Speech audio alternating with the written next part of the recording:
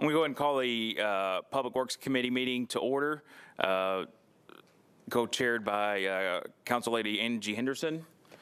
And we've got several council members with us, including the floating head of Sherry Weiner in the back.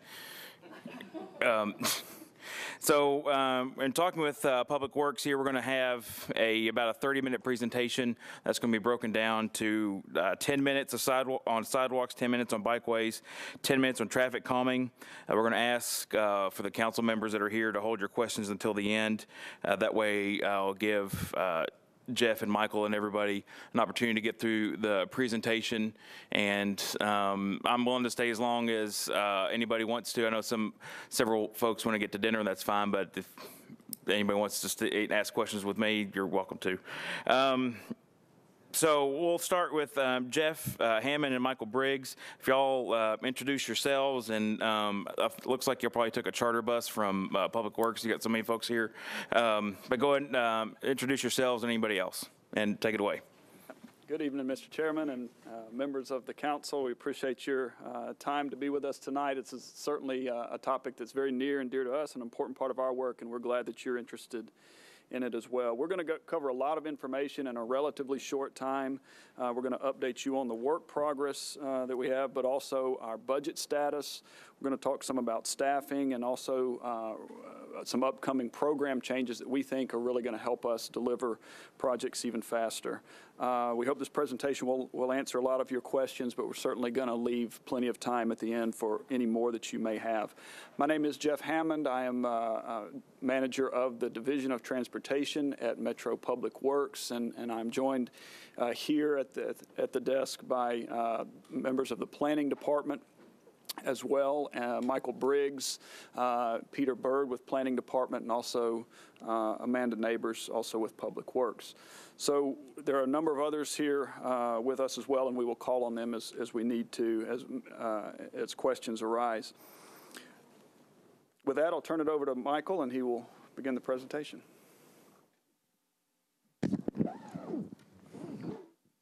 Thanks, Jeff.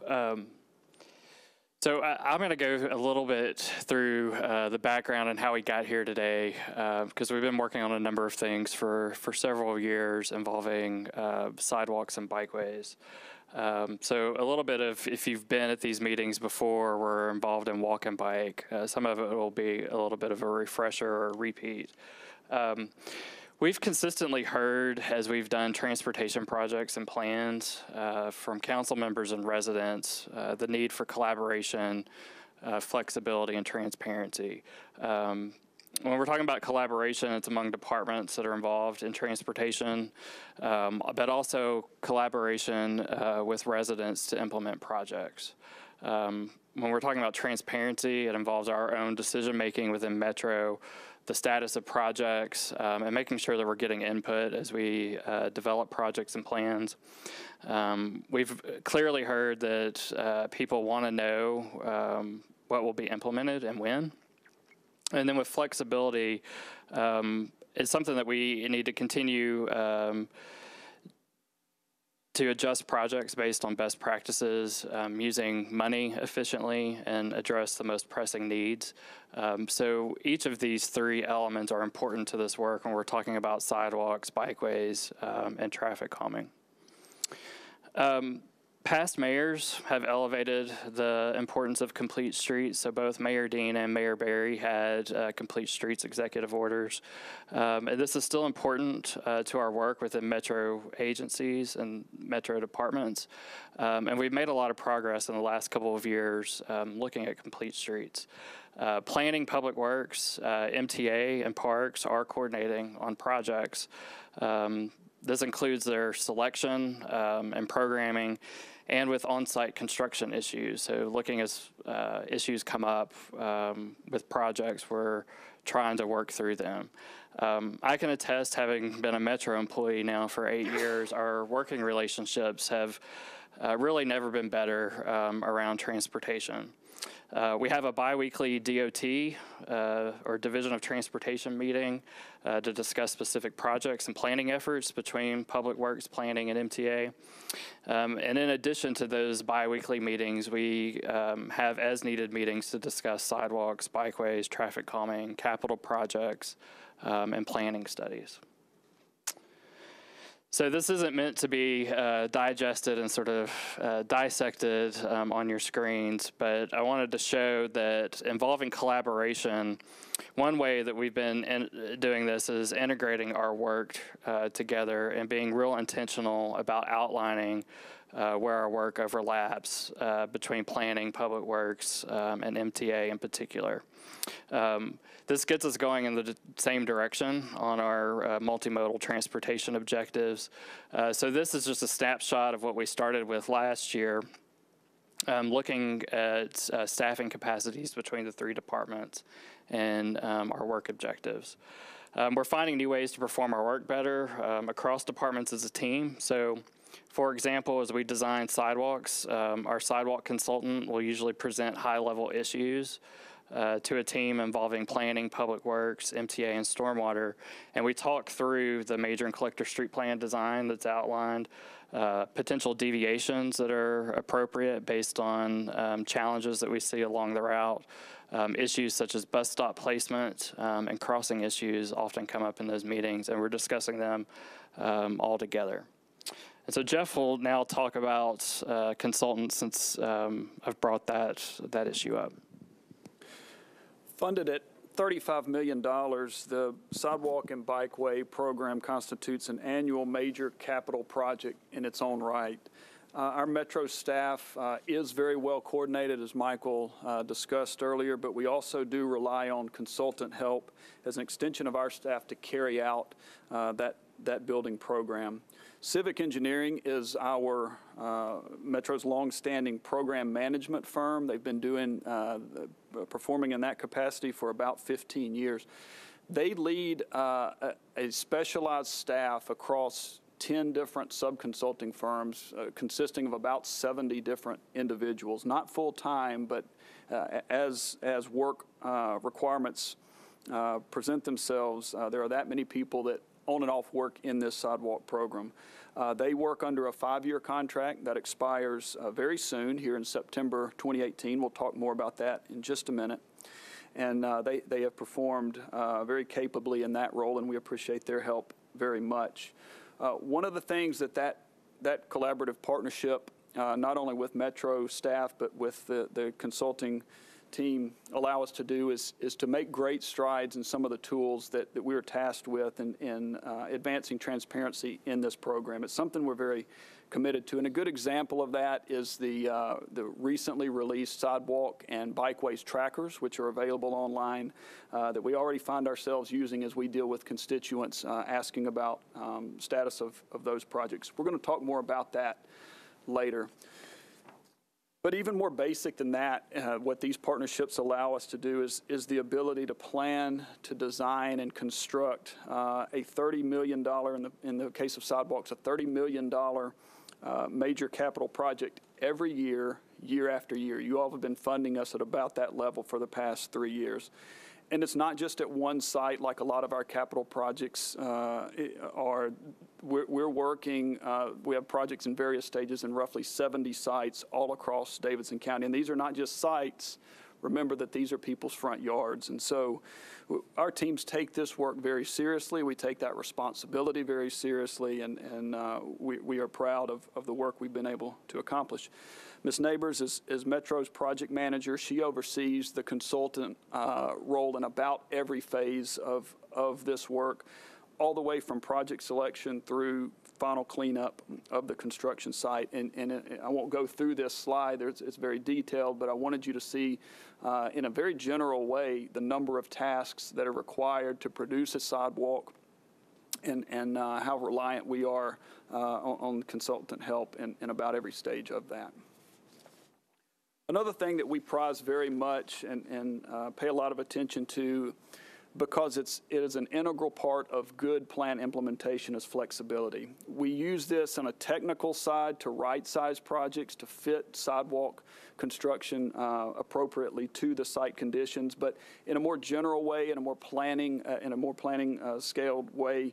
I think the talk of the town, as it were, right now, Let's Move Nashville, is a good example of that. And if this passes, it will undoubtedly change how we prioritize projects. And what it might do is, with the new money coming under the Transportation Improvement Program, which would build sidewalks in some of these major corridors, it may give us the ability to shift and do other sidewalk work away from these corridors and move those projects up even sooner. Just an example, again, of how we recognize that flexibility is needed in the planning process.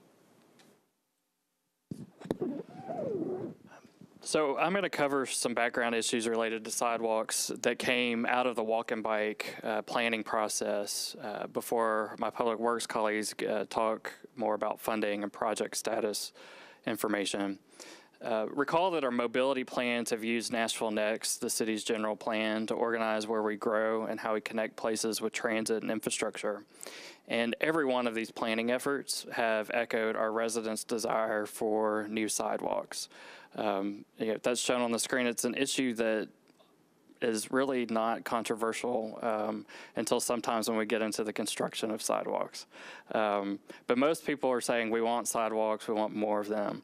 And so as we undertook in motion the city's transit plan, sidewalks were consistently mentioned, but it was more related to safety. And when we're talking about safety there, it's not that people are afraid of getting on the bus because of security reasons, but it's because of traffic and walking along roads that have no sidewalks or navigating across streets that have traffic going at high speeds. Walk and Bike then tailored its prioritization and scoring to hit on access to transit, to schools, and for transportation purposes. And so similarly, the sidewalk legislation passed by council last year focused on those priorities as well, to leverage private development and to construct sidewalks in those priority areas or areas that are growing in Nashville Next. Walk and Bike was our opportunity to revamp our project development process, and it contained several recommendations, most of which I covered at the beginning, but it helped us flesh out coordination across departments.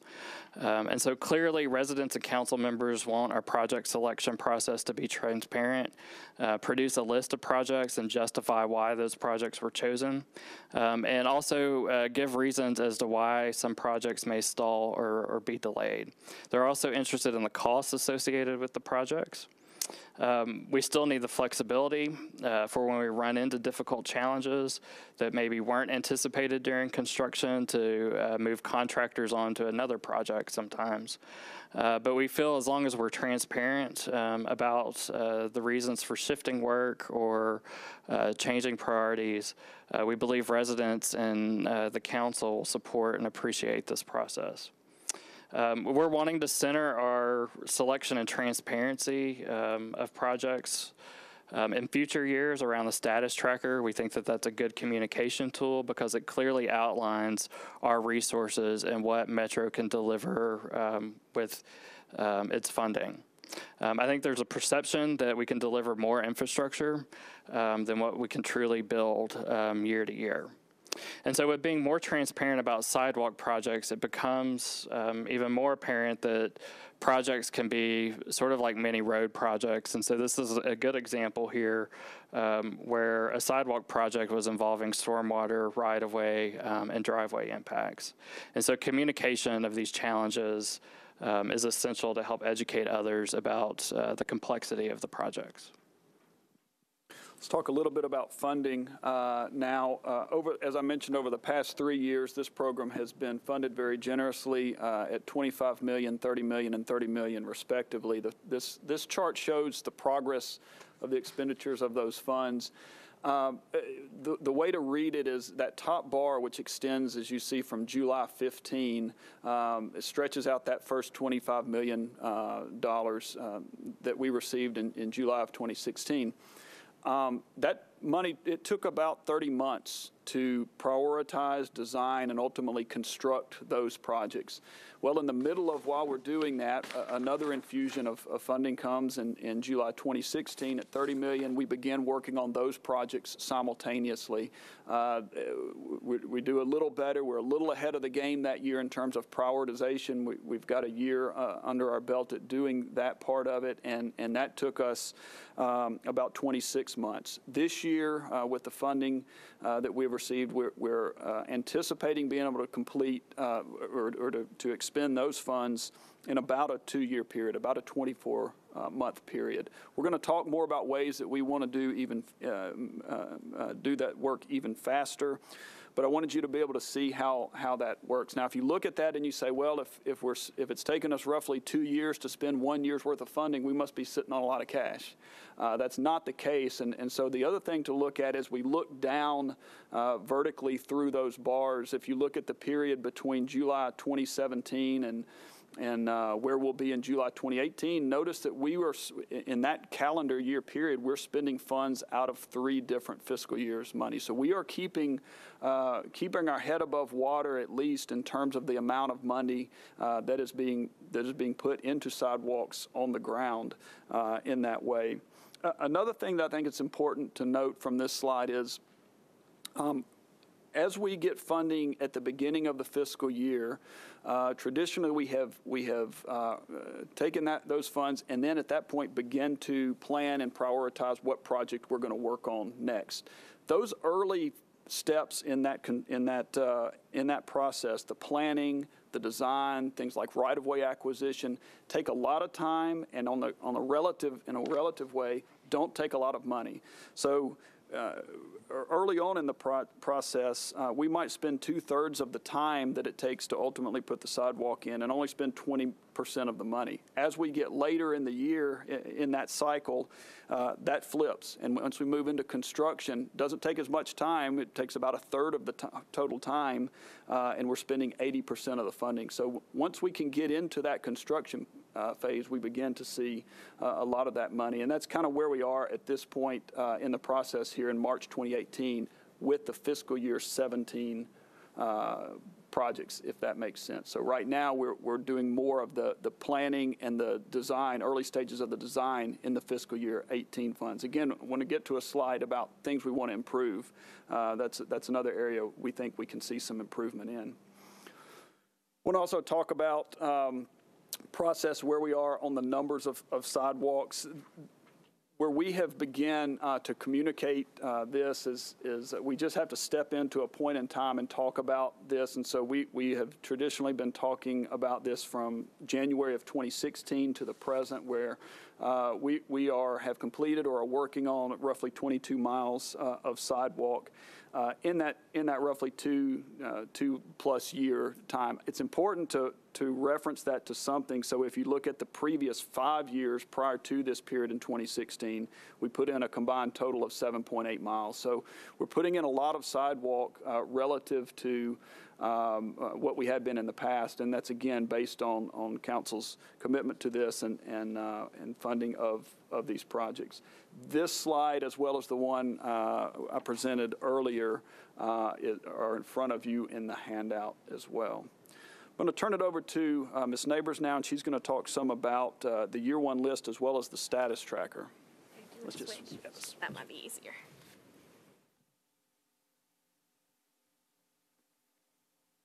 Okay, I'm going to start by talking about year 1 list. Right now we have 35 projects planned. Right now we're working through the final approvals on those, and we should be reaching out to you soon if we have not already. And in the future, to kind of speed up the process of us picking projects, we're looking at making, and we've already developed, a 5-year list that will be updated annually. So every year we're going to reevaluate the 5-year list and see what have changed, what new developments are coming in, and kind of look at an overall picture.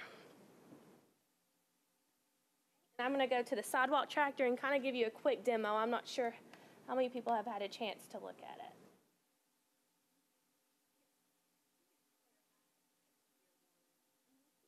Meaning this coming year, or are you reflecting back? Mr. Hammond was looking at past budget years. So when you say year one, what time frame are you speaking That of? would be from 2017 to 2018. Okay. So that's the funding that we received in July. Thank you.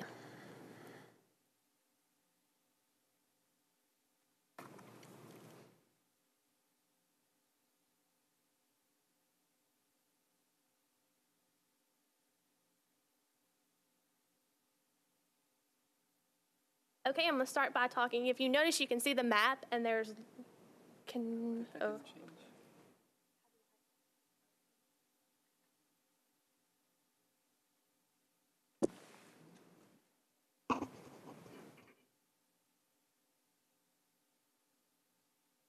Yes.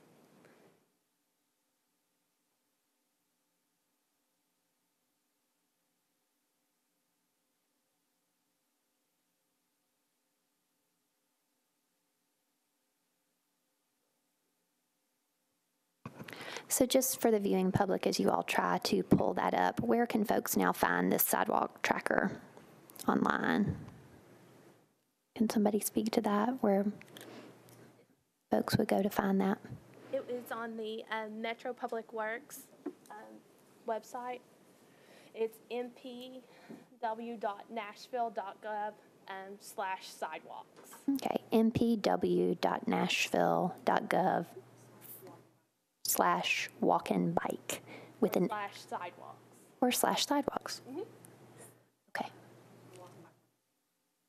Okay, and the walk and bike has the bikeways in it as well. So good to know. Thank you. Yeah, I may have to go back to the slides and kind of. Did you?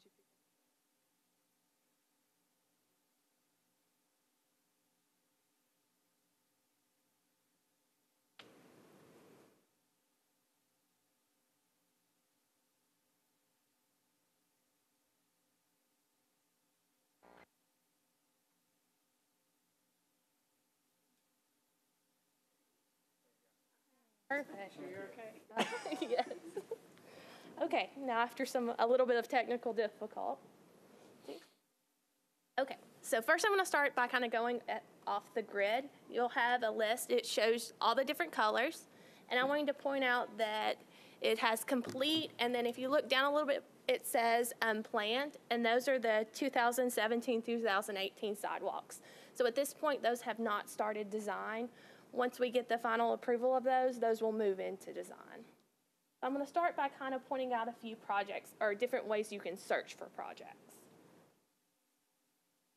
So first you can zoom in a location.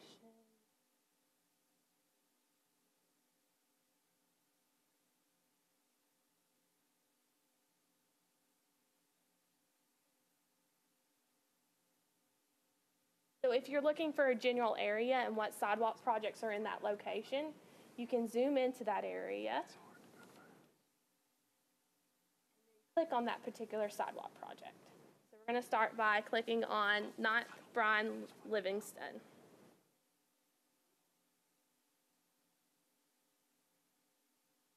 And under the sidewalk tracker, you're going to have a typical section, and that's going to show you how wide the grass strip is as well as how wide the sidewalk is. Also, this one's in construction, so we'll have some recent construction pictures for you to see as well.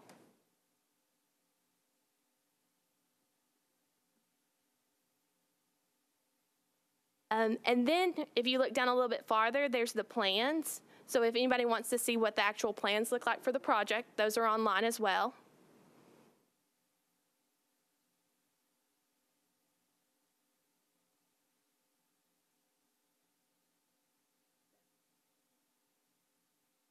And then some other interesting information.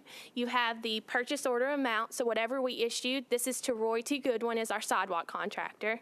So it has the amount that their PO is. And then through the project milestones, you have each step that we've completed to get to this process.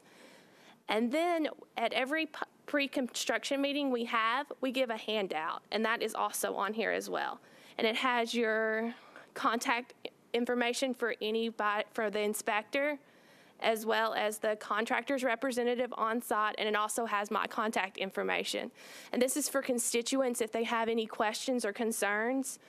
They have a number straight to the people who are actually working on the project out in the field. And then another good bit of information on this is it also has the scheduled construction finish date. This one is May 10th. So you can give, and we'll be updating this throughout the process. One other thing I kind of want to point out is the different ways you can search the information.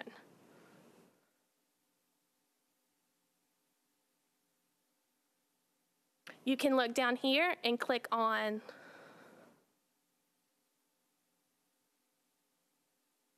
the council district, and you can sort it.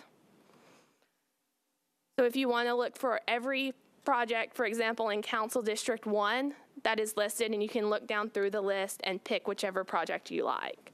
Also, you can search by your council member. And this shows all the particular projects that are under that one council member. So there's lots of different ways to search. And I wanted to point out one more thing on this before we go on to the next thing.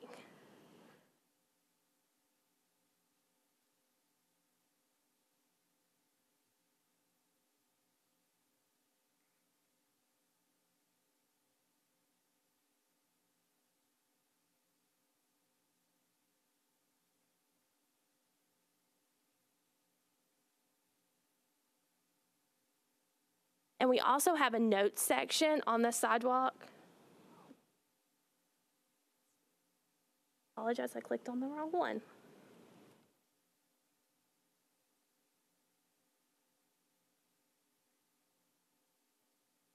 And I'm going to go to the very bottom. Let's see. If there's any delays on the project, there is a notes section you can see at the very bottom, and it says if there's a change in the construction date, anything like that, it tells you the reasoning why that we moved it. So on this one, this is Franklin Avenue in Brett Weathers Council District, and we've had some issues with coordination with utilities. So this is listed, so if you have any questions about what's causing a delay. Well, I'm going to turn it back over to Jeff.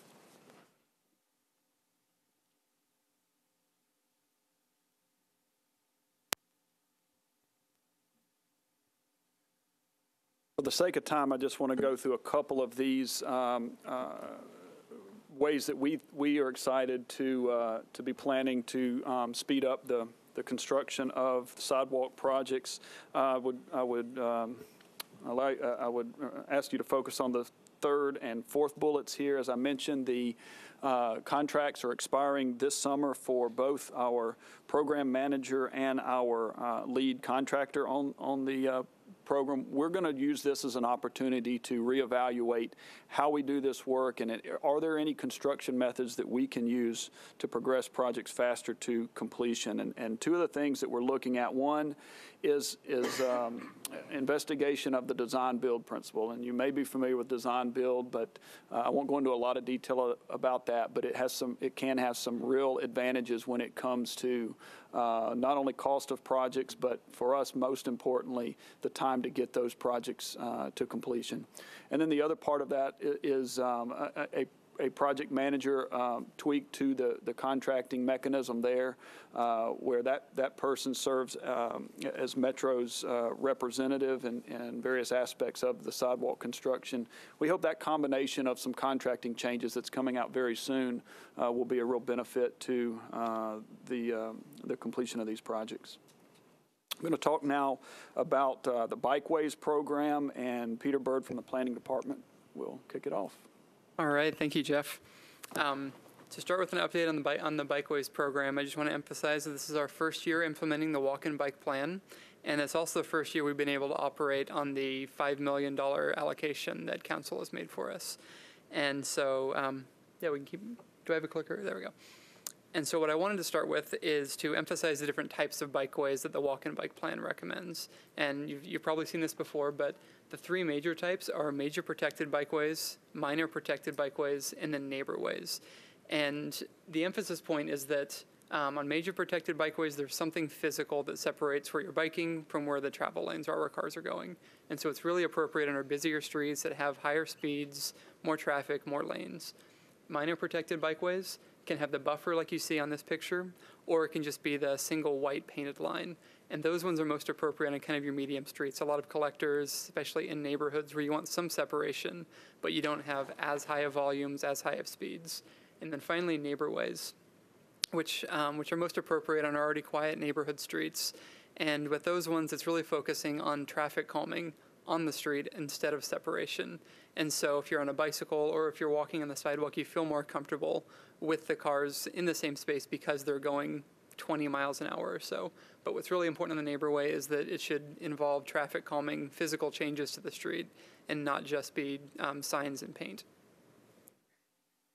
And so this is kind of a map of our existing bike facilities, and the two biggest takeaways on here are that there are a lot of shared routes. And a lot of those, you can kind of see in the map, but a lot of those are on busier arterial streets. And then the other takeaway is that this has largely been developed from following the paving program, which is something that the Bikeways program did really because we had less funding. We weren't able to do the larger scale planning. We didn't have a master plan to work from. And so it's been a lot of projects of opportunity, which was great to be able to have that. But where we're moving now is being able to really be more intentional and follow a master plan in selecting facilities. And so this is a map of our 2017 and 2018 projects. The green lines are from the previous slide of the existing bikeways, but you can see in blue and I believe kind of a pinkish coral color on there. Yeah. Those are representing the projects we have this year that are bikeway projects as well as neighborway projects, which we broke out just to show that some of them are separated and some of them are really that shared use kind of area. And what you can see in the pie charts up there is that we have more of an emphasis on major protected bike lanes. And we did also break out between bike lanes and minor protected, just the difference between having the buffer and not having the buffer. But what I want to also emphasize is that in being more selective of projects, the mileage delineation in itself can be a little bit deceiving because we're doing more difficult projects. That a mile downtown or a mile in a downtown neighborhood is much more difficult than a mile if you're further out and you're just kind of following paving on there. And then from really working into the community engagement piece of it, working into the design and the engineering, which on here, each of those is 9 months, and that kind of encapsulates all three of those stages. We broke the overall projects for this year into 3 different phases that overlap with each other. And if we zoom in here, you can see the corresponding colors to those different phases. And so the way with this working, phase 1 projects would be able to start with the community engagement, and then as we finish that around 3-month process, and that would move into more of the design and eventually in the construction, we can start doing the community engagement for the second phase of projects. And what's missing on here, because we zoomed in, the phase 3 projects are ones that are a little further outside from this map that we wanted to have a couple of neighborway projects connecting to, core destinations, whether it's a school or a greenway. And those ones are in Bellevue and Lenox Village, and then around Smith Springs, closer to Percy Priest. But, sorry, can you go back one? Yeah. I wanted to say also that that we ended up starting a little bit later on the schedule than we would have liked to at the beginning, and a lot of that was on us that we didn't have the list really finalized and developed as much as we would have liked to. And so that list was finalized around February, and that's where you can see the process beginning, and we feel like we'll be able to finish all the projects, have those constructed, completed within the next calendar year from there. But the takeaway being that for our year 2 projects, we have a list that's ready to go right now, or that we've submitted that we know the projects are. And so once we have funding for that, once we know we can move forward, that process will begin earlier. And instead of beginning at February and going to February, that's something we can begin later this year in the fall and the winter, and hopefully be able to still keep that 12-month timeline. And then I'll go into the next slide with our 2018 and 19 plan bikeways. And so the 2 charts on here correspond the same as the ones for the 2017-18 projects. But what I want to emphasize on this slide, and if we can zoom in here, you can see a little more detail, is that while the 2017 and 18 bikeways are really focusing on North Nashville and West Nashville, with a couple other projects like 12th Avenue South that were a major corridor, we took kind of a corollary approach to this one and we're focusing on East Nashville, on South Nashville, and then downtown projects, with the idea being that if we can batch projects together, and this was a recommendation of the walk and bike plan, that it's easier to go into a neighborhood and really be able to have a network that's usable pretty immediately. And within this 2-year time frame, we have the bones of a pretty strategic bikeway network downtown and within downtown core suburbs that we can eventually be building out from, connecting to greenways, connecting to schools. And so when we have projects that are mile for mile, they're more difficult than if it's just following a paving program. It demands a lot more of a robust community engagement strategy, which is the approach we've taken. The 3 months, it really focuses on talking to people early and often. We go in and we talk before we have any designs on the table, before we start working on that, to understand what the needs are, what the gaps are, if there are gaps in pedestrians being able to cross the street, or traffic calming needs that are outside of bikeways but that we can address simultaneously. It's a really good opportunity for us to have that information, which is what you see on those slides before we get into the design. And these are just a few other examples from a meeting we had recently with the Rosebank neighbors, and that was talking about Riverside Drive, which wasn't on the previous map because it was a paving project they were able to tag onto that was strategic in advancing the plan. And then the second one at Elizabeth Park Senior Center to talk about some of our projects in North Nashville. I'll turn that over to Michael. So as we've undertaken studies or an implementation of projects, we've run into some hurdles in the last year. And we've essentially done, if we can communicate this to you all tonight, we've done the low-hanging fruit within Metro in Nashville, involving sidewalks and bikeways. And so we're designing much more involved and complex sidewalk projects because we are trying to meet the major and collector street plan design criteria, utility relocations, property acquisition issues that come up. And we no longer have many bike lanes that make meaningful connections that do not impact the number of travel lanes. And if you've tracked the 8th Avenue study last year, just having the conversation about how we might best make our travel lanes more efficient as a road is repaved caused a tremendous amount of anxiety. And we have struggled with who the street is designed for. Is it for those that live and work within the corridor or those that travel through the corridor? There were a lot of assumptions about decisions being made already, where we were truly wanting to have a conversation about how best to optimize the street. And it unfortunately resulted in us doing nothing, which isn't best for traffic either.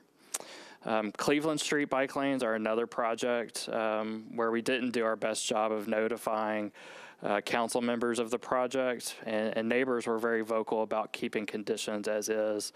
And so this was a road in East Nashville where traffic counts are low, and simply going from 4 lanes to 3 lanes got pushed back when a stop sign was removed.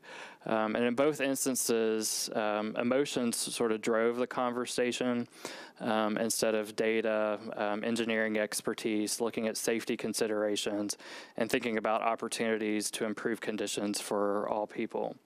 And so these projects often where someone feels like something is being taken away,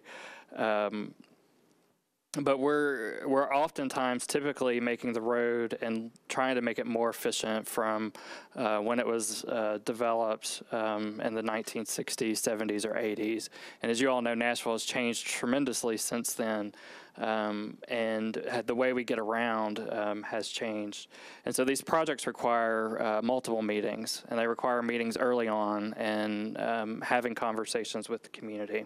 And so this not only applies to sidewalks and bikeways, but it also goes into traffic calming. And so Jeff and Peter are going to update you all on the traffic calming program. Traffic calming is very much a separate program. It is not funded as part of the sidewalk or bikeway program, but as the examples Michael mentioned there alluded to, it is very much an associated program. It is funded instead as out of the traffic management budget that Public Works receives each year. This is a program that has a very high degree of constituent interaction, as you might imagine, and the very capable consulting team that helps us with that is led by KCI Technologies. A subconsultant to them is Collier Engineering, and those two firms work together collaboratively in the application of this program. KCI has a 5-year contract that expires in August of 2020. This help is needed because we currently have 32 active neighborhoods engaged within this program. This is not a one-time we go meet and it's done. This is an ongoing process where multiple meetings are required, and Peter will talk more about that process. I would also say in the period between January and March of this year, we have 43 new requests, which puts us on pace to have our busiest year ever in the traffic calming program. One of the things we recognize is that over the past couple of years, this program has been largely reactive, and the effectiveness of the tools that we are applying in these neighborhoods has been fairly low, really relegated to additional speed limit signs, some pavement markings that reinforce the speed limit, and those types of things. We're beginning to move away from just the markings. We continue to think those are important, but beginning to use more aggressive traffic calming countermeasures to achieve our goals. About 6 months ago, a little bit more maybe, we began a process to overhaul this program and really begin to look for more creative ways to implement traffic calming in neighborhoods.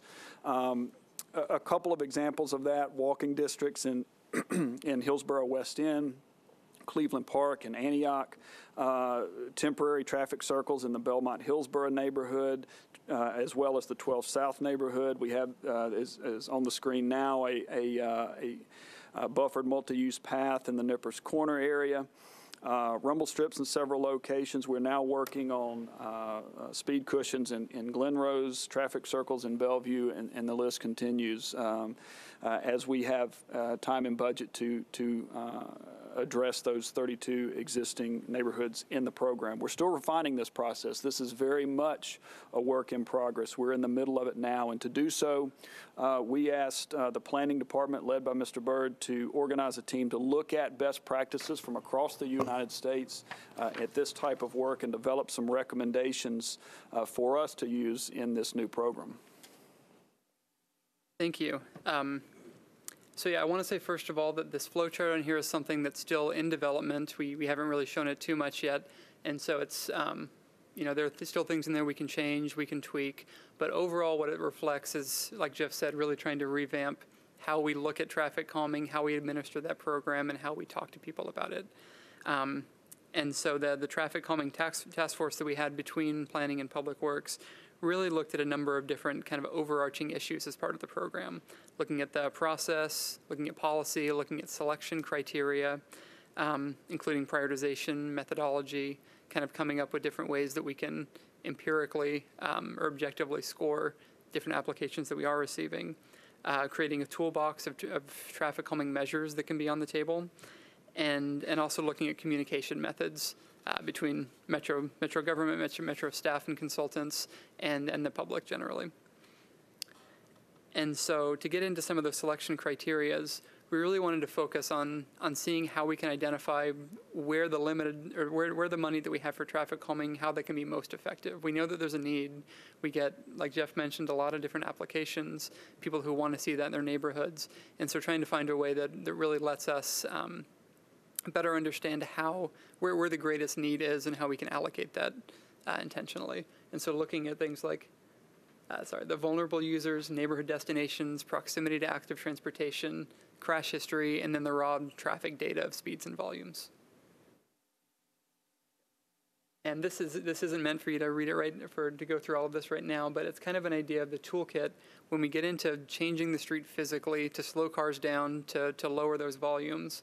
It's kind of a combination of these three things: having pinch points, surface treatments like the like speed tables, speed cushions where you raise that surface, and then addressing intersections with different treatments, including neighborhood traffic circles. Is this example right here?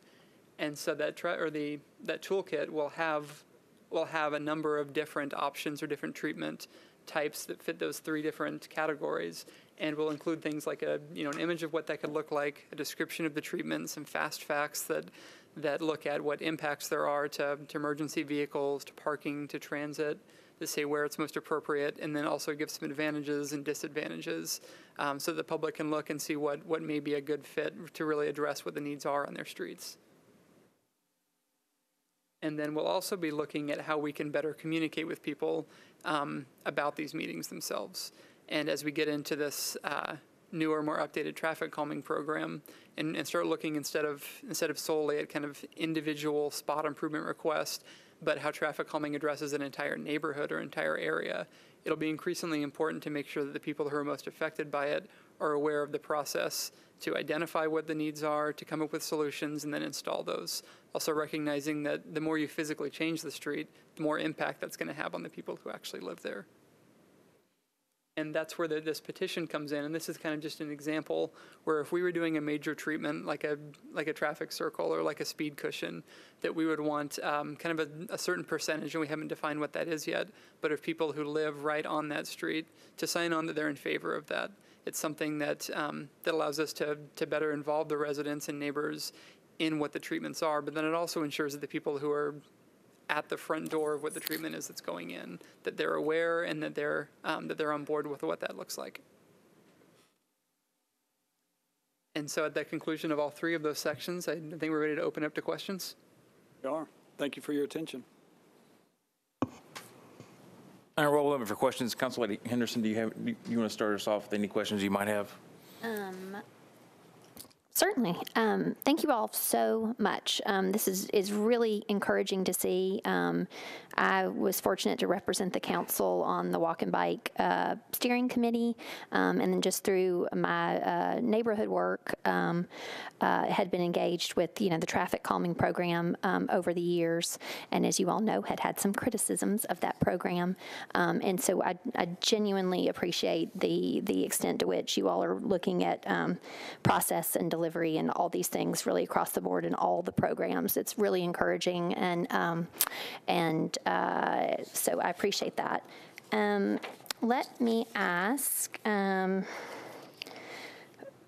traffic calming from a budgetary standpoint. Mr. Hammond, you were sharing that where we break out sidewalks in the budget and we break out bikeways in the budget, we have not traditionally broken out traffic calming separately, because in the past that's somewhat been incorporated into our paving program. And so can you speak to that as this committee kind of looks ahead to budget season, and what would be, based on your project volume, what are your suggestions in that regard from a budgetary perspective of how to kind of look at that program and be able to plan accordingly and proactively? Well, I can. Like so many things, traffic calming is one of those things where we don't tell you we have to have a minimum amount of money in order to do this work. We can perform traffic calming at a level at which we are funded, for better or worse. And so if we have $500,000 to spend throughout the year, that's what we'll do, and we will tailor our program to that amount of money. If we have much more than that, we can do more work. The only caveat I would say to that is, and this happened in the last funding cycle, we did go without for some period of time. We made the decision we cannot quit answering the phones when people call. This is a set program. It's a very popular program. We have to do a minimum amount of work to keep the doors open so that people can continue to call. We can continue to investigate those needs at a very basic level to determine, do we have a very dire safety need which may or may not exist out there, ascertain that, make that decision, and then move accordingly with that. So as we came out of that was funded in the interim budget, again under a traffic management plan, and so we have set funding aside to use for traffic calming programs. So in the current budget request, we have requested $1 million to do traffic calming and what we call Vision Zero projects, which are dedicated projects just looking at some of those highest safety needs that really focus on pedestrian activity, those being our most vulnerable roadway users, and where an inordinate number of fatalities occur. So that's the current funding request, but again, we use the amount of funding and stretch it as far as we can. And for that 1 million number, did you take into account like the 43 new requests? I think what we as council members are hearing, while we definitely appreciate that, the pipeline for the sidewalk projects is improving and that's kind of coming online, to Mr. Briggs's point, the low-hanging fruit in the sidewalk space has not entirely countywide, but I hear from neighbors as it relates to kind of our traffic concerns, and out in our more suburban areas with a more sprawled development pattern where sometimes the math really doesn't work for sidewalks, that these kind of on-street treatments and traffic calming, if we can calm those streets and make a shared space where people can walk more safely. So historically we've said, okay, we can service this many numbers of neighborhoods and look at rolling those out. But from a scale standpoint, as to staffing and otherwise, I mean, does 1 million meet the need of just what's in the queue? But then, as this program becomes more successful and people realize that it actually is working well, you'll have all the more neighborhoods coming to us as council members. So can you speak to that just a little bit more? I believe so. I'll try. I think another number that I'll throw out that's kind of important to help understand the scale of this is, as we over the past few months have been doing a little more aggressive projects, speed cushions, some traffic circle work, some of those types of things, we have recognized certainly the cost goes up. That's right. Relatively much more expensive than just posting a few more added speed limit signs or painting that messaging on the pavement. We're now to where we believe a responsible form of traffic control in a neighborhood might run in the order of $50 to anywhere from $50,000 to $100,000 per treatment. Yeah. And so, if we're looking at that $1 million number, it might get us in 10 neighborhoods. It might get us in twice that amount. But, it probably won't handle to that degree all of the neighborhoods that are in that queue. But we're also not sure that we need to do that. As we get through the permitting, the petition process and all that Peter spoke to, sometimes those neighborhoods fall out, and we really like to have a lot of skin in the game, as it were, from those neighborhoods, to help us in the implementation and evaluation of those things. So we think it is a good middle of the road number, and again, we also don't have the history of funding in the traffic calming program that we do in the sidewalks, so it's a little bit harder to speak to how far will this money go and what might we do with it. Thank you. Council Lady Mina Johnson. Thank you, Chair. Thank you for being in here, and I am especially excited about sidewalk and bikeway tracker and abundance of information, and it's great, and especially all the nodes and where they are, and so anybody can click on it and being able to see where it is. It's very, very helpful, and I appreciate that.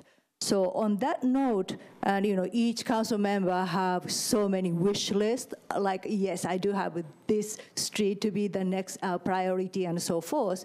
So the sidewalk tracker, the one we see is currently on the project on your program. That right? So it's like a phase 1, phase 2, phase 3. So the sidewalks, it did not even make that your phase list will not be on that list.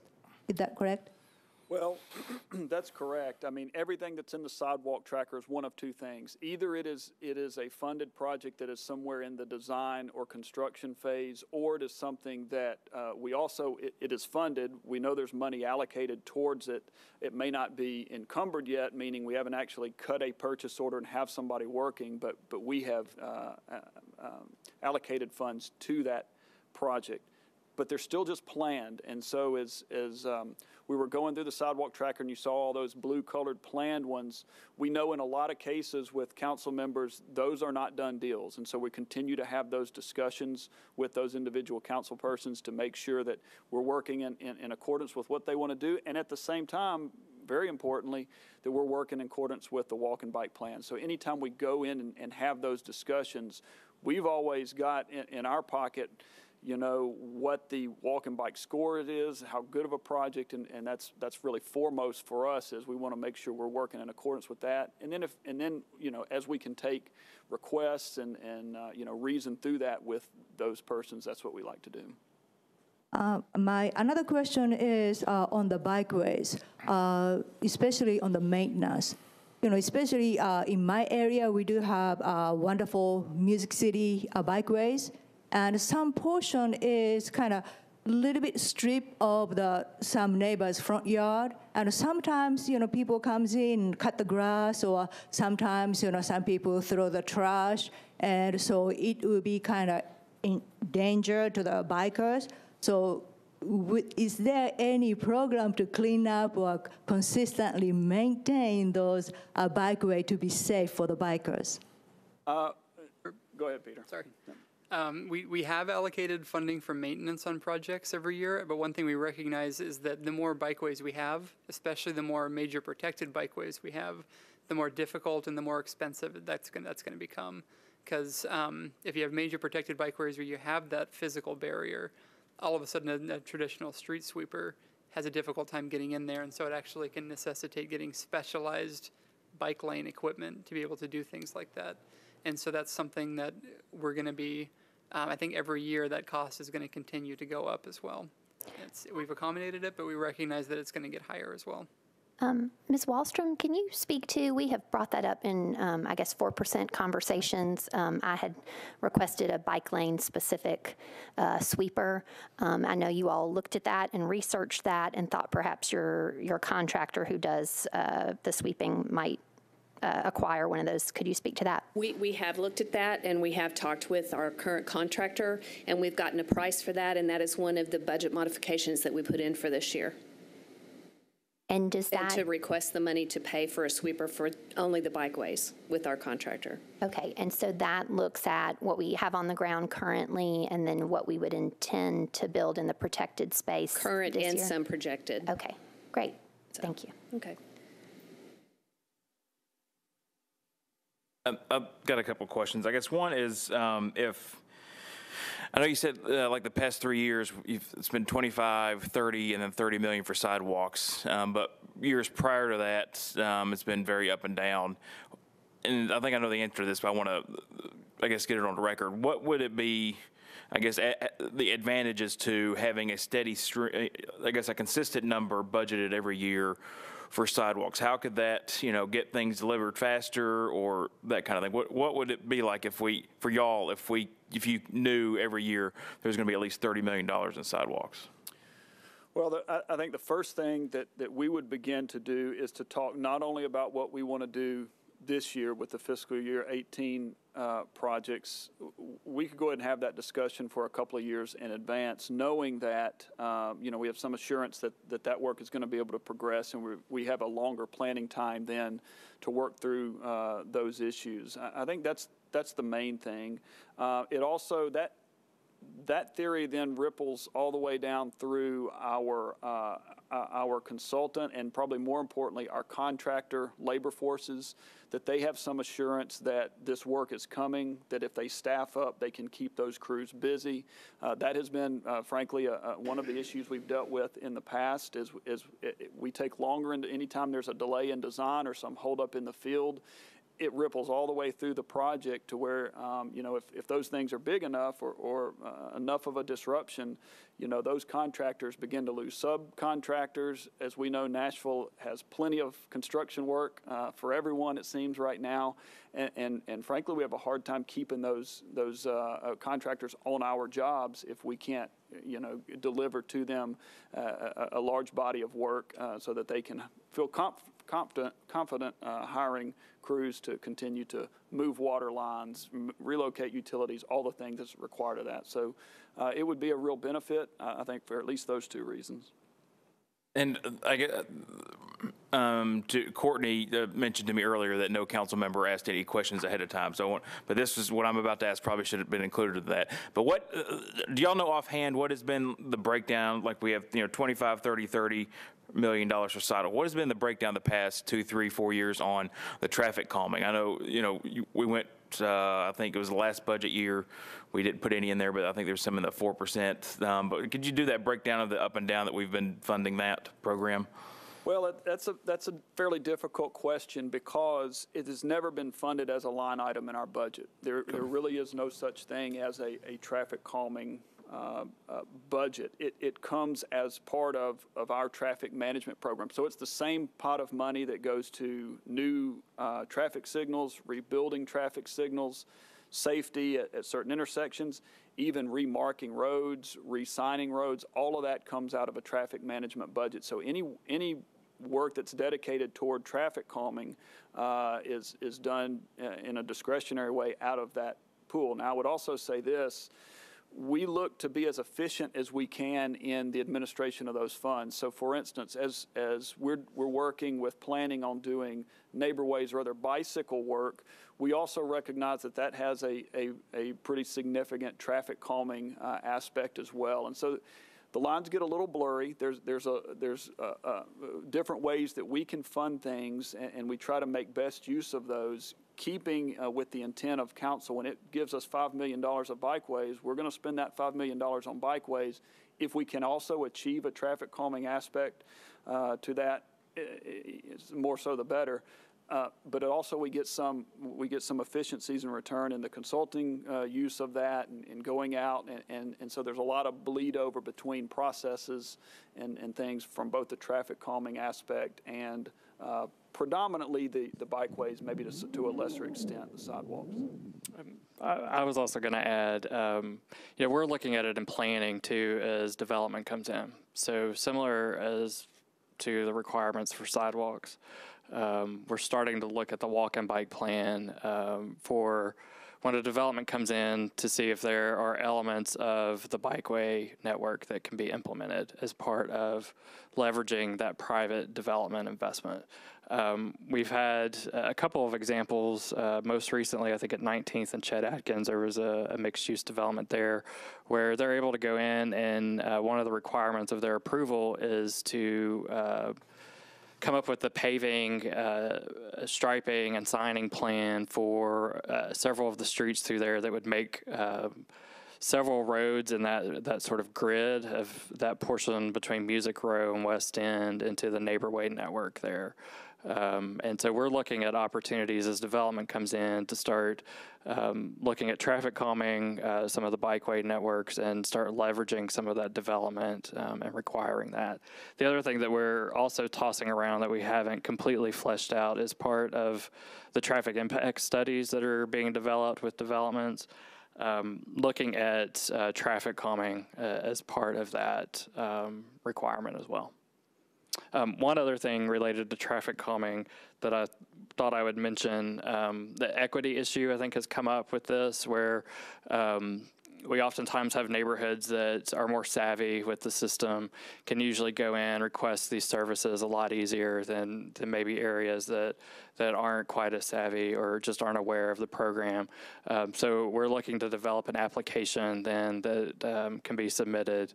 And so we hope through the council members and through neighborhood leader networks that that information, that message gets out there, and that we begin to get some areas maybe where we haven't seen requests for traffic calming, where we know there's a need, that they begin looking at that as a potential solution. Just as a follow-up, I guess, to Jeff or whoever, so it sounds like to not have it, I guess, as a line item in the budget is, you're able to use some of the different, for the lack of a better term, pots of money or parts, designated for different areas. But would it be good or bad to have a line item in the budget just for traffic calming, or is it better to have it kind of, split up among the different parts of the budget? If you don't know the answer, no, that's fine. I was just maybe putting you on the spot a little bit. But this is something I know. Anyways, go ahead. No, it's okay. I don't know if it's either good or bad. I mean, when we have it as a big pot, we do our best to administer those and meet those most critical needs as best we can. So if traffic calming leads us into, hey, what we really need to do is put a traffic signal here, all of a sudden we leave the world of traffic calming and pull out of a traffic signal pot, and it's two different pots of money. In a lot of ways, we like having that flexibility, as one pot of money to decide, how we spend that and what goes where. We serve at the pleasure of the mayor's office and at council. And so, if it is given to us as, just like it is in sidewalks or bikeways, as here is money to spend on traffic calming and only on traffic calming, we're glad to do that too. But there are some advantages for us to have a little more flexibility in those funds. Okay, Councilman Withers. Thank you so much, Mr. Chair. A couple of questions. One is, are we prepared today to have a discussion about sidewalk in lieu fees in the BZA process, or is that an appropriate topic for this particular meeting, or would that warrant a separate meeting? Yeah, no, I think that can be within the realm of discussion. I think if we, Mr. Hammond gave us a sidewalk cost information sheet, and I know, with the fee in lieu of sidewalks increasing this year with the new legislation, that has heightened people's kind of concern or interest around the cost of sidewalks. So, I think we can get into that, because that relates also to implementation and right. And from budgetary perspective, sure. If that is appropriate, then maybe we can hold that thought for just a moment and get back to that when it's appropriate. I did want to get back a little bit to the matter of the neighborhood traffic calming, the neighborhood approach, which I think is really good, because sometimes when you implement something on one street, the problem moves to the next adjacent street sometimes. So I really appreciate that approach. I guess one of the things I'm wondering is if someone on the staff could send council members, just refresh us of where the neighborhoods are that are on that list currently, so that we're aware. And then we can kind of follow up on that. Also, I wanted to get a little bit of clarification for the neighborhood traffic calming. I know we have a few neighborhoods that have the pilot program where it has the signage and some of those other things.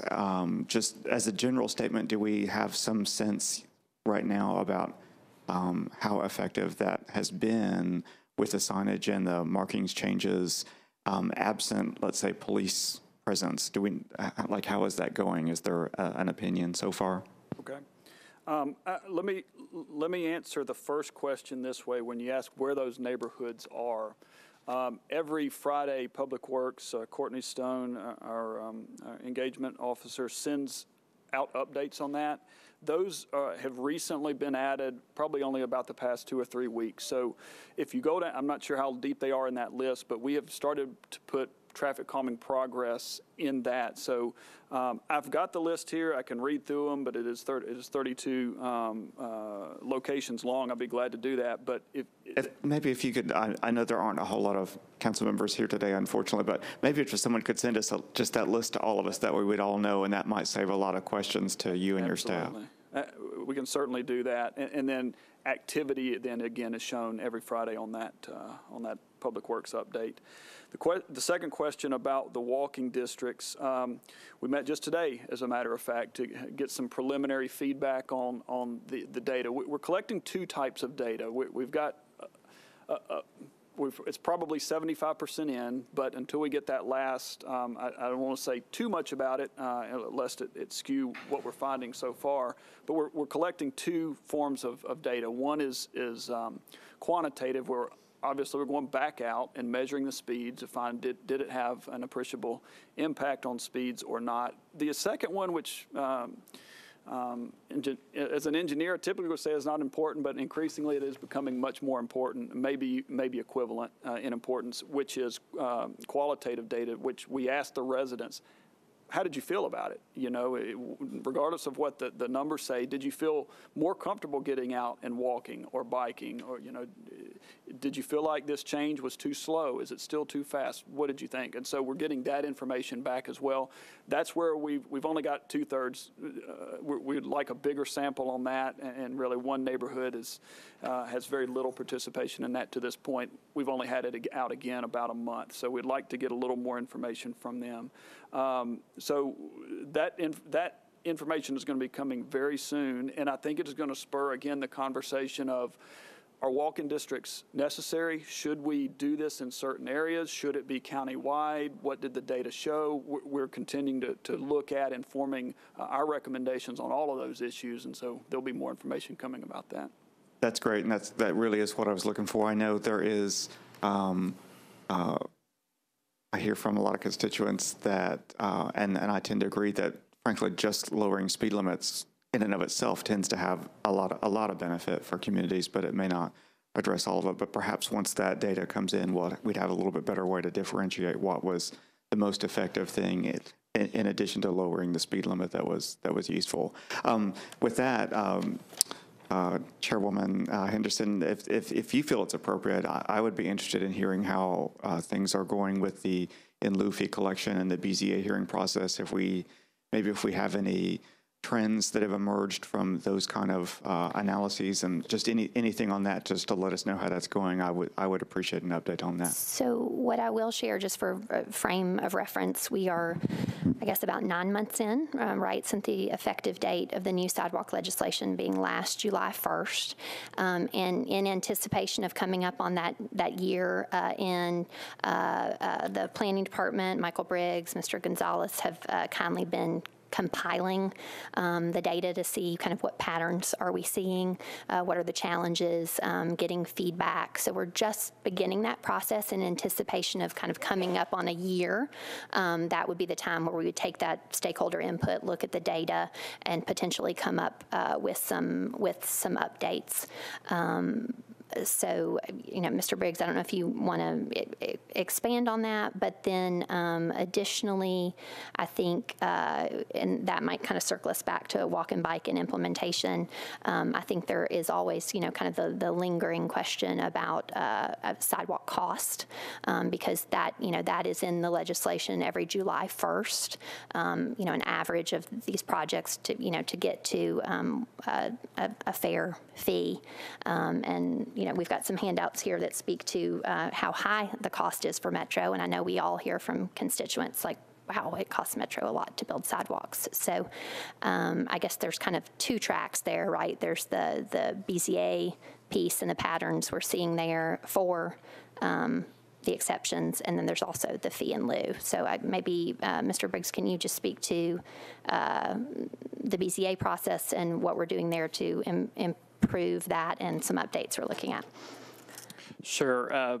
So as you all know, the sidewalk ordinance, it really stiffened the requirements where we are requiring sidewalks for development. I think sort of anecdotally, between sort of commercial multifamily development, I think we've heard few complaints about it. There's some issues that we're talking about with Councilmember Henderson on renovations and interior rehabs, where sidewalks are being triggered on that. Mr. Briggs, let me clarify. Home renovation never, ever triggers sidewalk construction. With it only at a order of magnitude would trigger a potential dedication of pedestrian easement. That fact, I think, has created some confusion, and that's something that we're looking about maybe just taking out of the ordinance. That was something that the builder stakeholder community actually suggested. But just to clarify, no home renovation ever triggers sidewalk construction requirements. Thank you. That's correct. Thank you. So really the way we look at it is commercial multifamily or non-residential uses, and then 1 and 2 family. So it's sort of broken out into those subsets as to the requirements. So on the commercial renovation, and we are assessing that right now because the language in the legislation talks about assessed value. And so we're doing a little bit of research to figure out what's the appropriate threshold for renovations, commercial renovations, to trigger sidewalks. On 1 and 2 family homes, I think we have heard probably just more grumblings about it because it really stiffened their requirements. We're looking at it from several perspectives. One of the issues that has become apparent is when developers come in and do one lot within a block, we're often dealing with stormwater issues that are much bigger than that one lot on that block. So a lot of times we're maybe seeking out or trying to get the in lieu fee. Then we often will get pushback then on the in lieu fee amount. The amount, though, that is being collected per our data showing new sidewalks and repair sidewalks, it doesn't fully cover that. And so we have a tough balancing act where we don't have the authority to do impact fees. And frankly, probably an impact fee in this instance would be a way of distributing that cost or that burden more equitably and more fairly across developers and basing it on an amount per unit, for example. So I think we're looking at ways, because lots that do have large frontages often have a very high in lieu fee, and it's based on the actual costs to install sidewalks by Metro. And one has a very valid argument if they're just doing a single family structure that the cost is really high. It's different in a case where you're doing multiple units and it's spread across that same frontage across a number of units. So planning is committed to working with the council member and the council to look at these issues and see what needs to be tweaked. There's going to be some things, I think, administratively or procedurally that we can do to help with the process and make it work a little smoother as well. There's also some things, I think, in terms of what's triggering sidewalks that we can look at and do improvements. But right now we're meeting with the council member. We're getting back with departments, so talking with codes, stormwater, public works on these issues and trying to figure out what tweaks we need to make. Mr. Hammond, can we just segue to then sidewalk cost? You provided us with a handout, but it was not really reflected in the presentation. And so can you just sort of speak to that community concern of, why do sidewalks cost so much? I know through the walk and bike strategic plan and the community outreach, that was something that we often heard. And when we looked at the kind of peer cities report from the consulting firm, recognizing that, every city calculates it differently. It was kind of hard to get apples to apples because, the topographical issues, the departmental organization was stormwater in part of the calculation, right-of-way acquisition, which we, go and pay everyone for that property. We don't take that property. And so, all those factors, I think, contribute to our costs being on the higher end. And, people will speak to, the consultancy aspect of the work. And so can you just kind of speak to our sidewalk costs and as well some of the positive things you're doing as you look at renegotiating those contracts on the design build front? Sure. I don't know if it's unique or not to Nashville, but we certainly have a growth pattern and an infrastructure pattern that presents us some very real challenges when we come back in years after the fact, after these neighborhoods and these streets have been developed, and try to implement sidewalks at that point. One of the biggest challenges, maybe the biggest challenge, is the stormwater issue. So this is not just building sidewalks. This is actually reconstructing the road to a more urban cross-section, which consists of a closed drainage system. So right now, if there's no curb, water just flows. The road is crowned. Water flows to the outsides, collected in a ditch, and the ditches have culverts under everybody's driveway, and it goes along the way. As such, when we come in and want to build a sidewalk, that does not happen. We now have to go in and bury a closed drainage system. So you've got storm grates, inlets, pipe that carries storm water. That all has to drain to somewhere and tie into the existing storm drainage system, wherever that may be. That then triggers a whole bunch of other things. We now are going down and are digging and excavating in places where there might be water lines, there are sewer lines, there are utility poles. Trees is a huge issue. There are any number of things as we now have to widen the road because many of our streets are not wide enough to just put a sidewalk in where there was once asphalt. These become mini roadway widening projects. And, you know, for every one of these that we get into, that's why when we talk about it's a $30 million program, these are capital projects in their own right, and that we are rebuilding most of the streets that we touch. Along with that, we have property impacts for every project. We have about 700 parcels being impacted right now with the projects where we're working. So it's a tremendous undertaking. And so when we look at the cost of the sidewalk, we're not just talking about that 5 or 6 or 8 feet of concrete. We like to say that's what we do and we're done with the project, is actually pour the sidewalk.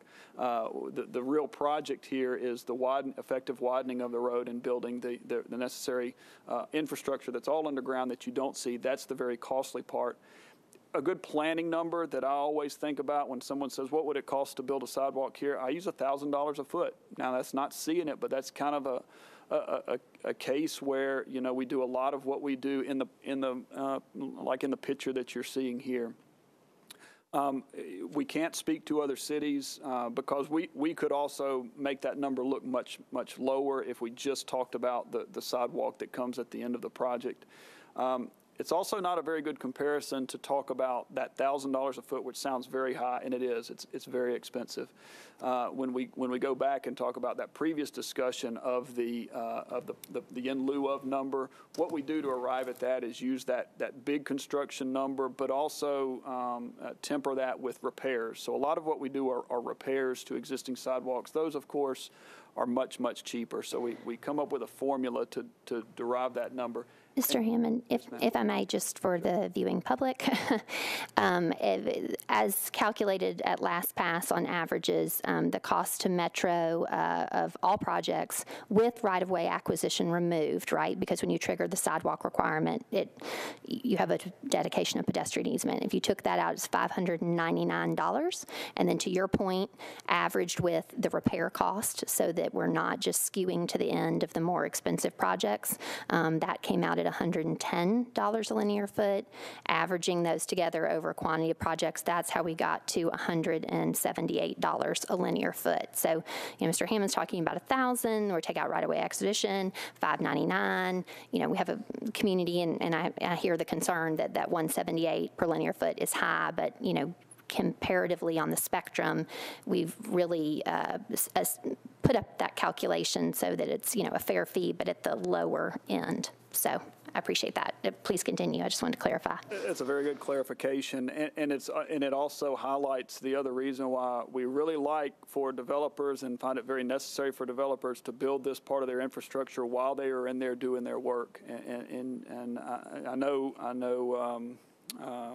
Derivations off of that and are required, but sometimes, but it is very important that Metro not bear the total cost of every inch of sidewalk that we build in this county, because it is very, very expensive to retrofit once it goes in. Does that answer your question? Does that, Councilman Withers? Okay. I guess something that I want to point out since we've come on the council, since I've been, I guess, Public Works Chair the entire time, some of the things that we've done, this is just off the top of my head. It was Council Lady Allen's Don't Block My Walk legislation. The past 2 years, $30 million a year for sidewalks. This past year was $5 million for bikeways, more complete streets. Council Lady Henderson's sidewalk bill. Public Works has been revamping the neighborhood traffic calming, which I've got a question on that in a second. We added more speed and radar trailers, and Courtney and Public Works have been doing the weekly email updates to council members, and I find that extremely informative, particularly as a district council member. I think that's very good. The walk and bike process, the sidewalk tracker, and the project tracker that Public Works has. So all that to say is, I think I want to commend everybody here from Public Works of what y'all have been doing. I think us as council members, we want everything done yesterday, particularly when we have a constituent that wanted it done even before that. So I appreciate all that y'all do. I think it's harder perhaps in a department like Public Works to change things because y'all are so capital intensive with some of these things, whether it's sidewalks, roads, even the neighborhood traffic calming, as we've talked about today. And so that kind of gets into my other point, is that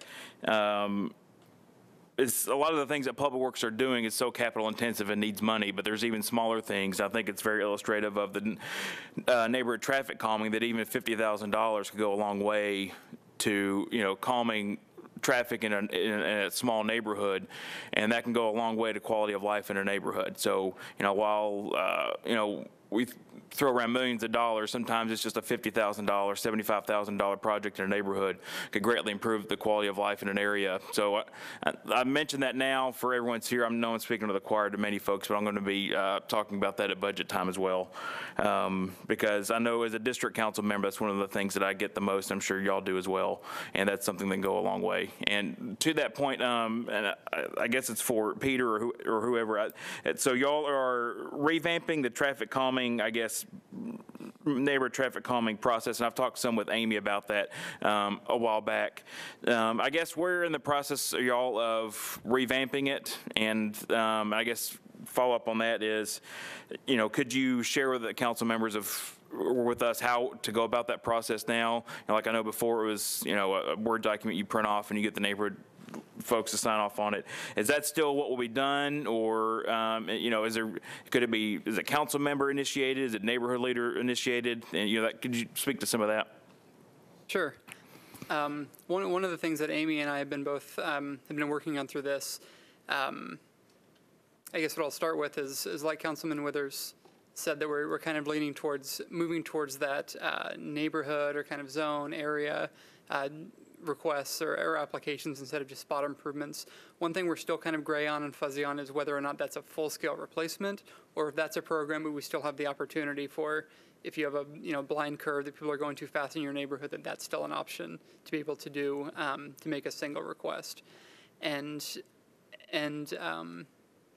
I guess also what we're kind of looking at, what we've seen from other peer cities that have done this work and that are a little bit ahead of us, is whether we keep moving with a rolling process where basically people can apply at any time. It goes into a queue and that's judged. Or what some of the other cities are doing is having either a once per year, twice per year kind of time frame window when those applications can go in. There are pros and cons to either one of those. The benefit to having it at a single time or twice a year is that we're able to whole scale look at those and really compare them to one another instead of making a judgment and then the next week another one comes in. So I think those are some of the bigger issues that we're still wrestling with in the program, but the toolkit itself, I showed just one example of one of the treatments, but we have that pretty well designed, where I think between planning and public works both, we're pretty comfortable with that. There may be some small tweaks, but that's something that we're pretty comfortable with. And the process, generally, I think we're pretty close, but it's just ironing out some of those small details that are really addressing kind of 2 or 3 options of how we do something, which one do we feel like is the best to try. And I'll emphasize also that once we start something, that doesn't mean that we're tied into doing it exactly like that for the next 5 or 10 years. We can change things as we go, and we're definitely building the program in a way that if we find that something isn't working or that it's more difficult this way or something, we can make that adjustment. But short of giving a date of when this is going to be ready, because I don't have that, I think it's something that really within the next 6 to 8 months, I don't know if that sounds like a reasonable number, Jeff, that we'd be able to really, I guess have a first either application window or be able to start judging some of the applications coming in. And then the other thing you asked that I missed was whether that's going to be council member driven, informing the application. It can be. I think from other cities we've looked at, there's been. You want to have a champion of the project, and a lot of times it is a council member, but that could also be a neighborhood leader, religious institution, just something that has an organization that really has a strong kind of hold in that neighborhood and can be that champion and kind of steer and get people on board with it. We've never talked anything about it being other than a neighbor-driven process. That could change, but we also, like you, we recognize that this is a program that is full of goodwill, and we like being responsive to neighbors and giving people the ability to make those requests. One of the other things, as you were mentioning, several of the things that we've been able to accomplish this past year that's been very helpful for us. We didn't do it. We're users of it, like a lot of folks, but it's the hub in Nashville that's also housed within Public Works, and it gives people the ability to go in, make those requests online, and then dispatches that to us. And so we like to be able to refer people to that to make those requests for traffic calming. Again, as Peter said, that could change, but that's always been continued to be the conversation on initiating these projects. And I would say that allowing a non-resident to be kind of an applicant for that, probably the biggest benefit is it gets into what Michael was talking about the equity issues around traffic calming. That, strictly to residents, it's very much a squeaky wheel, which isn't, in itself a bad thing, but we feel like if there's an opportunity to be able to have another champion who, has a stake in the neighborhood, obviously, but that isn't specifically a, organic kind of neighbor or resident applicant, that would allow us to get into areas of the city and do this work where maybe it's necessary, but that we don't have as vocal or as able of an audience to make that request through the process.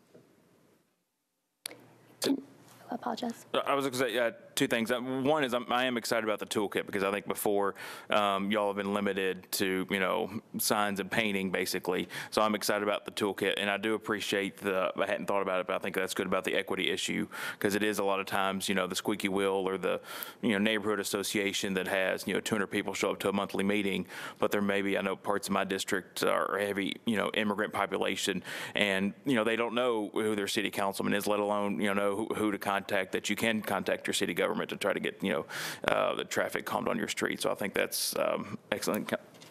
Chair. I was going to ask Peter, as y'all look at this program, I know historically, if you were a traffic calming neighborhood, you could get the speed trailer to come out,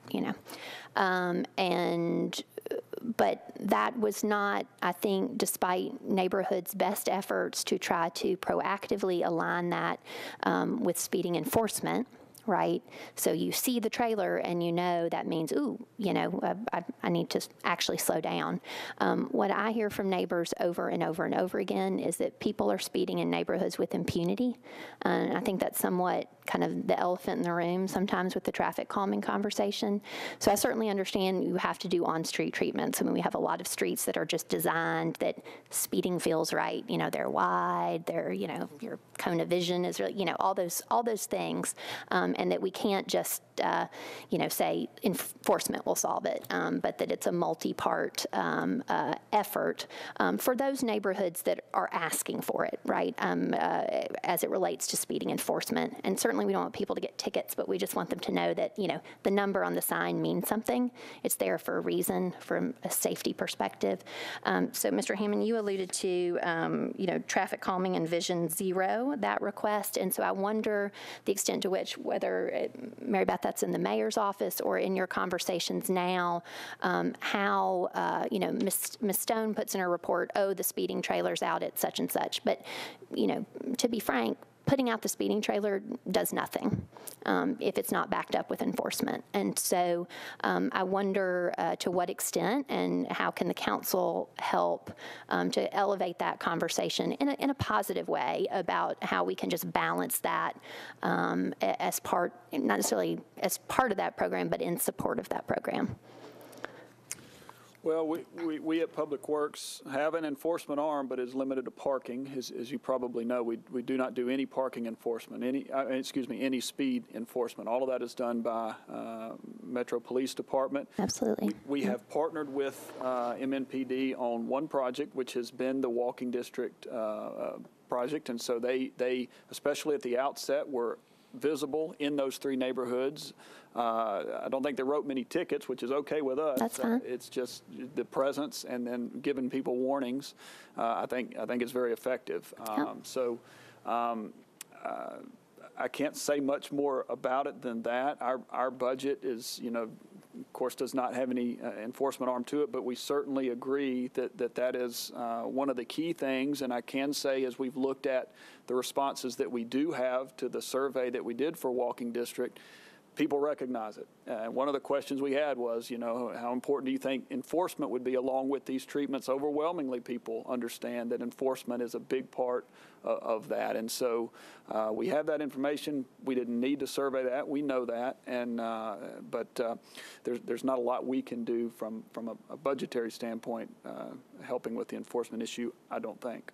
Well, I think that's an issue. I think Councilman Bednay tried to kind of advance that issue through the last budget process. And I know, you know, that's a challenging conversation, but I think what we hear from our precincts sometimes is, you know, we just don't have the time, we just don't have the staff. But, you know, I think our traffic division does a lot of responding to wrecks at peak times. And so sometimes speeding enforcement, when it happens, you know, at 1:30 in the afternoon, and you know, not necessarily at those peak speeding times. So I hope that, you know, we as a council, in concert with the work that you're doing as we move forward with our Vision Zero efforts, if we can address that enforcement piece, because I think it only helps the work that you're doing, right? And I think sometimes that can be after all the good work is done and kind of go away and things sort of settle back in. I think, you know, when you've had in the past that traffic calming neighborhood designation, I've heard neighbors feeling like, well, that should mean that if we've identified that this is a challenging place or there's some danger here, that we need a little bit more enforcement. So I appreciate your perspective on that. Thank you.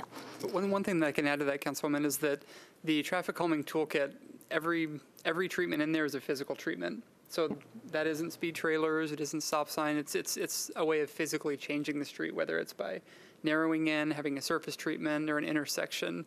But it's intentionally designed to be treatments that either don't require or require very minimal enforcement.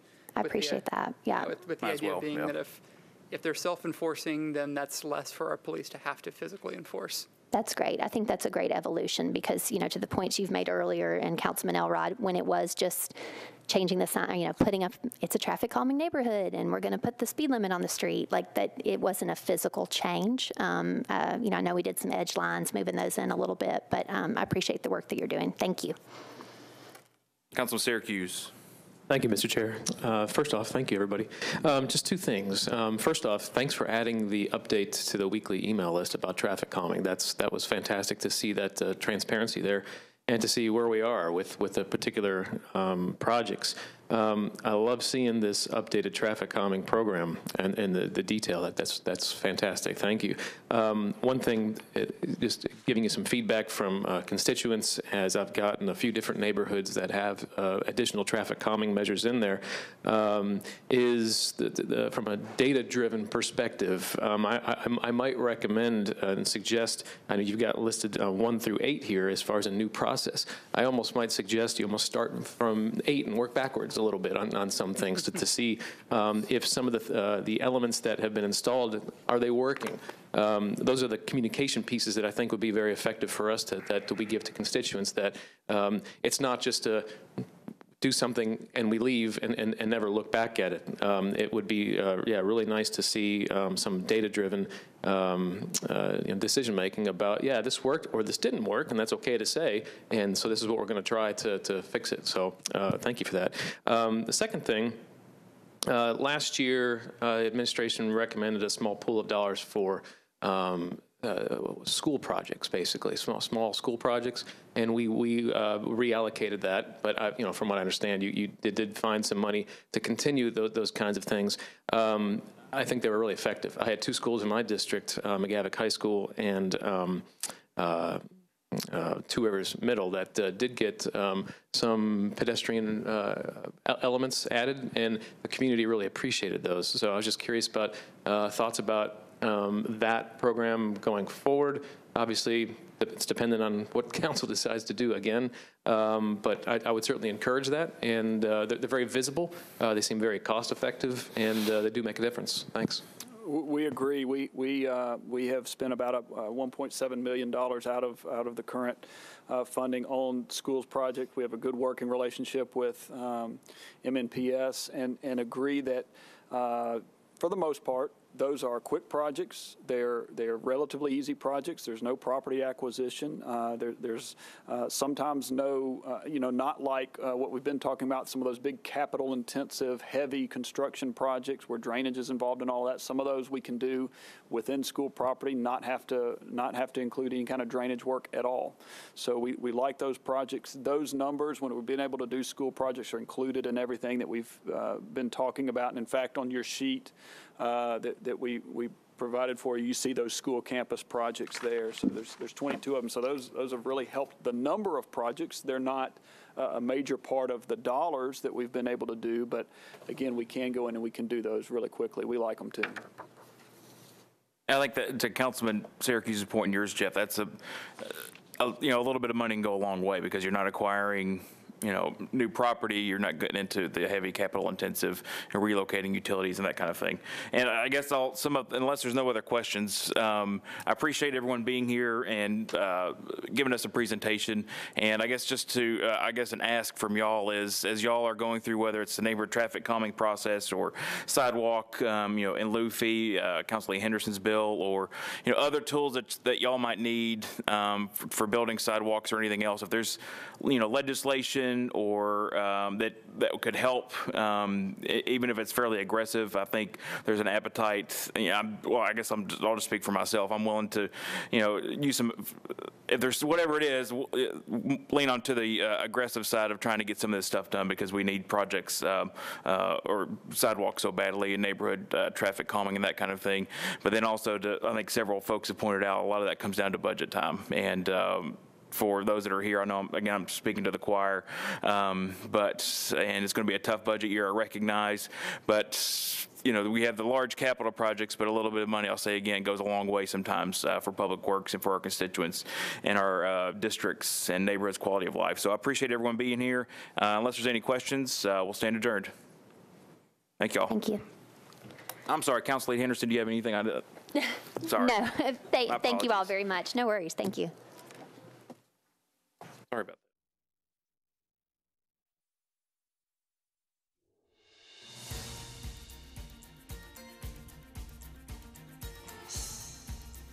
This has been a service of the Metro Nashville Network. If you would like to see this presentation again, or for more information about this and other programs, visit nashville.gov.